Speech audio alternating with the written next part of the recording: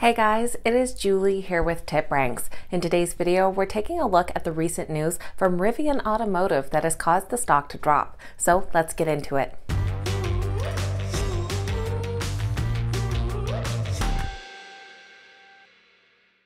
Alright guys, welcome back and thank you all so much for being here. Today we're taking a look at news from Rivian Automotive about some delays that have caused the stock to drop about 5% currently.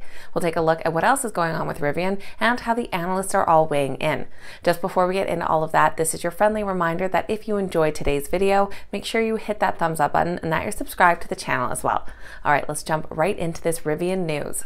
Trading under the ticker RIVN, the stock has now dropped below $98 per share, down about 5% this morning. The news behind this drop is that Rivian Automotive let customers know that pickup trucks and SUVs ordered with their Max Pack battery will not be able to be delivered until 2023. The company said that it has about 71,000 pre-orders for the R1T and R1S in the US and Canada, of which about 20% have chosen Max Pack batteries. So in order to serve this large customer base, the company will be first targeting the large pack batteries in 2022 before moving on to the Max Pack batteries in 2023. Rivian's large pack battery is set to give a range of about 314 miles, whereas the Max Pack battery boosts that up to about 400 miles of range on a single charge. They are sharing this news with customers now so that they do have the option to change their order if they wish to choose the other battery in order to get delivery sooner. They'll have updated delivery times in early 2022. So this seems to be one more hurdle for Rivian as their stock has been on a downward slide after a hot IPO back in November. Right out the gate, the stock shot up to highs of $179 per share. They quite promptly dropped back to that $120 price range and have been between there and $100 per share since. With their IPO, they raised $13.7 billion of gross proceeds.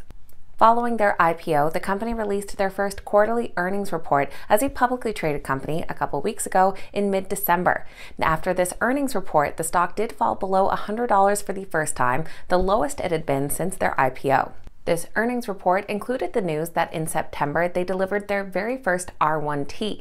As of December 15th, they had produced 652 R1 vehicles and delivered 386 of those. Through their first customer deliveries of 11 R1Ts, they generated total revenue of $1 million.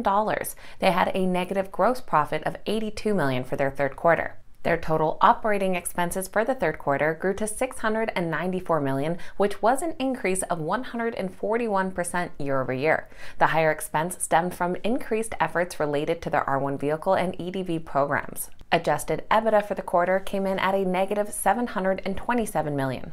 As we mentioned, the company now has about 71,000 reservations, and this was up from about 48,000 at the end of September. They now also have over 10,000 employees as of December 15th. So investors definitely seem a bit worried about Rivian's production capabilities, but analysts less so. The stock does currently come in as a moderate buy with 10 buy ratings and 4 holds. The average price target comes in at $134 for an upside potential of 38%. A couple analysts weighing in on the Rivian stock is Daniel Ives from Wedbush and Joseph Spack from RBC Capital. Daniel said that the ability to ramp the factory in Illinois, coupled with component shortages, are the culprits for the shortfall, but he called demand robust and expects reservations for passenger trucks to exceed 100,000 by the second half of 2022. Joseph Spack weighed in, saying that demand is strong with orders accelerating but production hitting some early bumps. We don't believe this impacts the medium-term investment case, but it does highlight that the company has a lot on its plate. Looking at our recent ratings, we do have holds on the low end with upsides just shy of 7%. Joseph Spack comes in on the higher end with a buy rating at $165, which would be upside of 69%. So a lot going on for this new EV company as they start to get some vehicles on the road. Now the analysts still feel quite bullish, but the stock seems to continue to slide. So maybe we'll hit a bottom here soon and we'll have a great price to snag this up at. Now you guys know I always love hearing from you, so let me know your thoughts on the Rivian Automotive stock down below. Are you feeling bullish on this one, or are you going to sit on the sidelines a bit and see how things play out? Please keep in mind that these videos are never a suggestion to buy or sell any specific stock and are just meant for entertainment and information purposes. Make sure sure you're always doing your own research and due diligence before making any investment decision. If you made it to the end of today's video, make sure you hit that thumbs up button and that you're subscribed to the channel as well. Thank you guys so much for watching. Have a fantastic day, and I'll see you back here next time.